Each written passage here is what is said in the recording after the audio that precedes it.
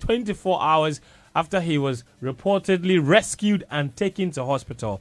There is no record of him at any hospital, and the Ghanaian embassy, his agent, his family, nobody seems to know, including club officials who said he had been rescued. How about his wife? Have you asked him? Nobody knows exactly where he is. Yes, the wife is in London.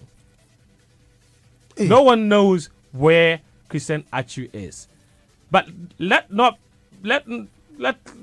me not be the one to tell you. Let's hear from his agent, Nana Setre, okay, telling us this morning what his latest update on Atsu really is.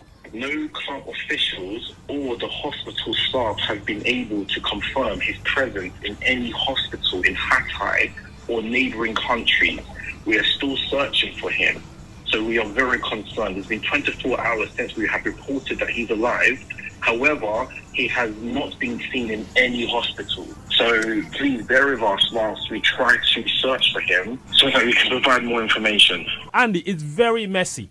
You know, because the entire city is flattened. Flights can't go there. Cars can't go there. Even hospitals are overwhelmed with injured people. More than 4,000 people have been confirmed dead. And hundreds of thousands of people flocking hospitals. Now, you can't send your own people there to go looking for other people. The most challenging thing about this, Andy, is also that the club officials who are supposed to be looking for Christian Atsu have family members who are trapped and trying to rescue them. So their priorities are very divided. On top of all of that, communication is very limited because mobile phones, internet, all of those things have been affected as a result of the earthquake. So it's all very messy right now. This is Hits.